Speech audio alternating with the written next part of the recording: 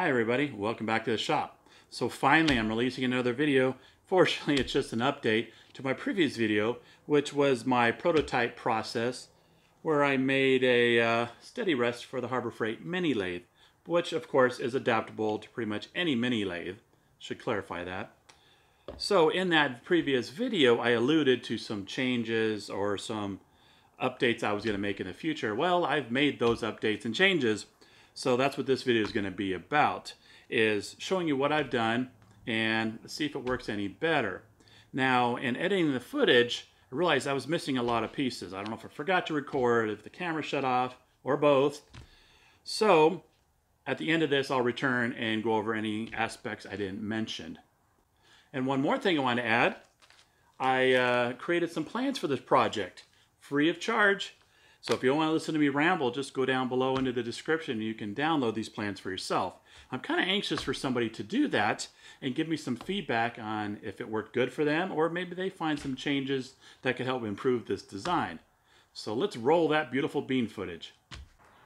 Okay, so after testing this out, I quickly saw problems with this device. The biggest one being this right here. This was incredibly difficult to tighten without holding one hand, and you still needed a wrench. So I've addressed this issue. This for me is the worst of the issues.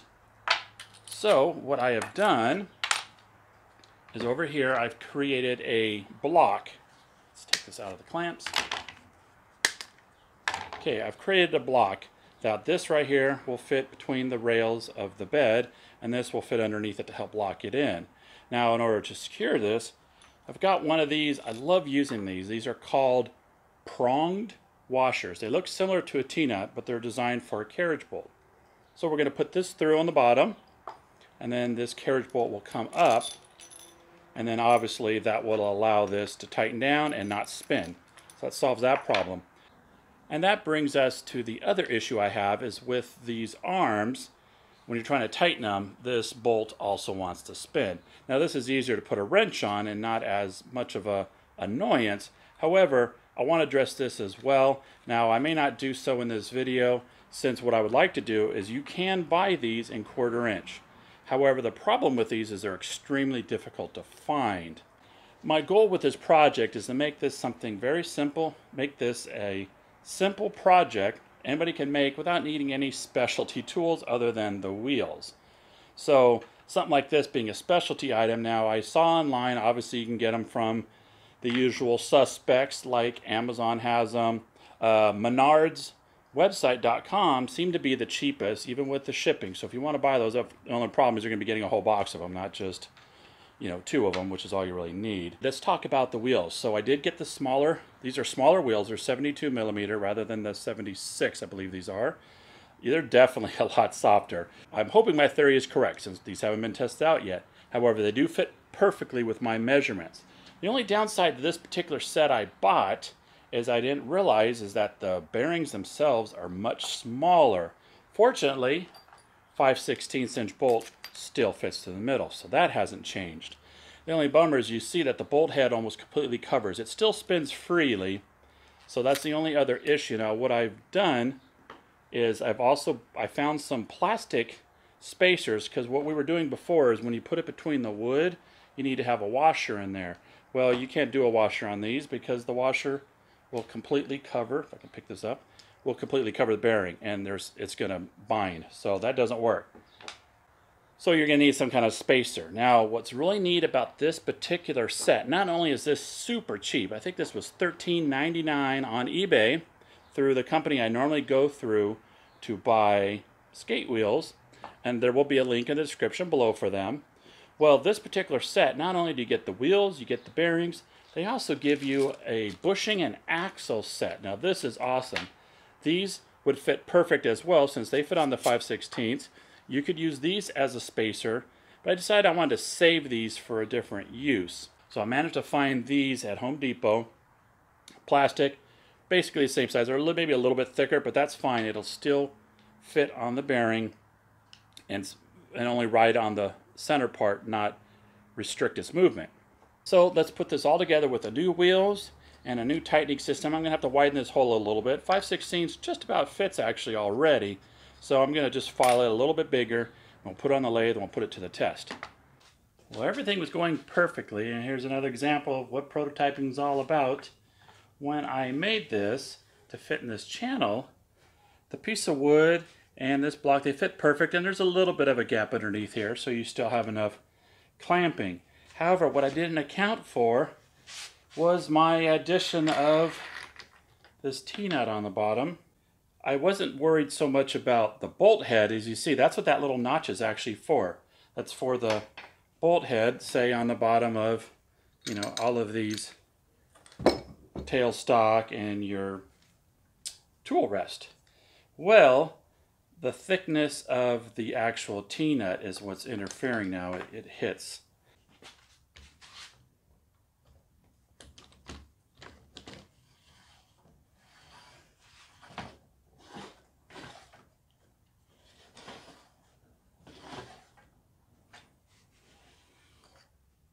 So what I ended up doing was just sanding down the bottom of the block enough to compensate, and it worked just fine.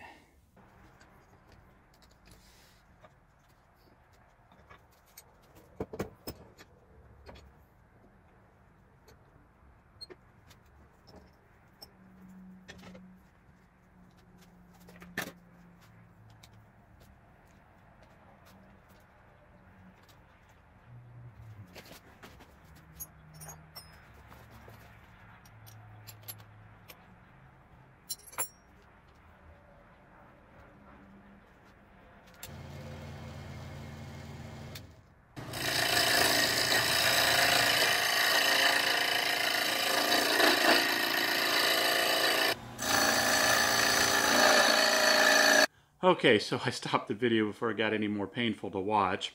Got some talking points here, though, to go over with you. So that's the first thing that I didn't cover. I was mentioning about the difficulty in these bolts for the arms. Well, what my solution came up with, and there might be better ones that someone else might come up with. For now, I put a T-nut in there in place, and that's fine, but what I figure is going to happen, which is common with something like a T-nut, the constant tightening and untightening, it would probably start loosening it. So when I put the bolt in, I threaded a bolt from the back side through the T-nut. I actually epoxied it in place. So that bolt's basically permanent now. One other thing I wanted to point out that I haven't mentioned that also aided in clamping ability and also preventing things from moving as you tighten is to put a washer under every knob. I found with these especially, when you put a washer underneath it, then it keeps this arm in place a little bit better. The other thing I did that really made a big difference, I added sandpaper to the bottom of the arms. And I figured that would give it a little bit of extra gripping ability, and that does appear to have helped. And one thing that made it nice and convenient is I ended up using some of these sandpaper strips that you can get from one of these little sets. This particular one's from Rockler. I think other companies make them, where you just pull off and tear off what you need. So there happened to be 1 inch wide, so that's perfect. You don't have to worry about the width. You just cut off however much you need. So with those 3 additions, it made this a more functional piece of kit. Now, what I did find, though, is I was still getting vibration. Now, I'm still a noob, so I might be missing the obvious to some people. Well, in some of the research I did, I think I did miss some of the obviousness of what I was doing wrong. When I set the spoon into the lathe, or the blank for the spoon, the head of it, you know, I just approximated where the center of that piece of wood was. Well, what I realized is it wasn't centered on the headstock. I had seen some other videos where people commented about maybe knocking the edges off just to equalize the piece so that it's spinning smooth and vibration free. So I do believe that is part of what was inducing vibration, is that the headstock, the blank in the headstock was not, it was out of round, so it's inducing vibration. Even though the end is perfectly centered, I think that was part of it. Gonna need a lot more testing for that, so that'll be for a future video. Now back to the soft wheels. My findings with the soft wheels is, yes, it does appear to take out more of the vibration, but what I have noticed is the soft wheels appear to burnish the wood a little bit. So depending on the wood you're using, and that may not really be a big issue, you know, you just sand it out, but it's just something worth noting. is on a softer wood, even though to me this cherry is not soft. And that might actually be, might have just answered my own question right there. The harder woods may get the burnishing more.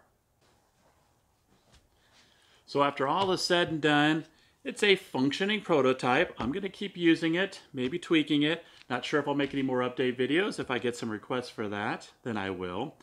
But I really want to encourage somebody out there to make this prototype as well and maybe help me perfect the design. And it's free of charge. Did I mention that? So I hope everybody is staying well and healthy in this quarantine time that we're in. And until next time, you take care.